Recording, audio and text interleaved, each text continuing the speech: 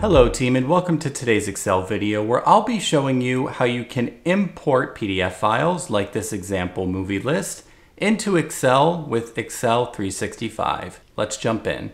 In your Excel workbook, to import a PDF file, go to the Data tab up here at the top, open up the Get Data drop-down menu, hover over From File, and select From PDF. Locate your PDF file saved within your PC and select Import. Once Excel has analyzed your file, it will display to you a few different options for what you can import. Make sure to select the applicable option. Both the page 1 and table page 1 appear to be the same data. From here, you can select transform data if you'd like to make any changes, such as delete a column or change the data type. But when you're ready, you can simply click load, and your data will be imported into Excel so it can be analyzed. Team, I hope you enjoyed this tip today.